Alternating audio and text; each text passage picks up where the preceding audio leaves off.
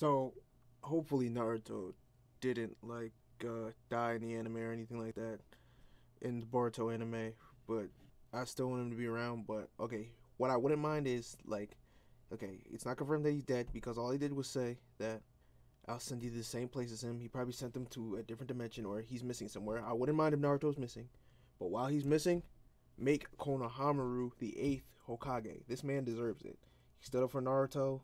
He looked up to Naruto, and he's overall progressed so well over the last few years. I actually like Konohamaru's overall growth. He deserves to be the eighth Hokage. Trained under Naruto, learned his jutsu, and even defeated one of the pains.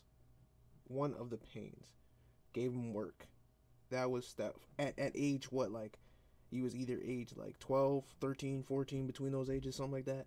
And that's incredible in my opinion. Like I really think he deserves to be the eighth Hokage.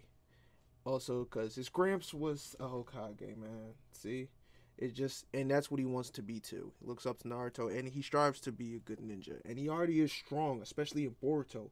Like I was so impressed when he was taking on Jugo, man. It was like he did not flinch, and oh my gosh, it was amazing.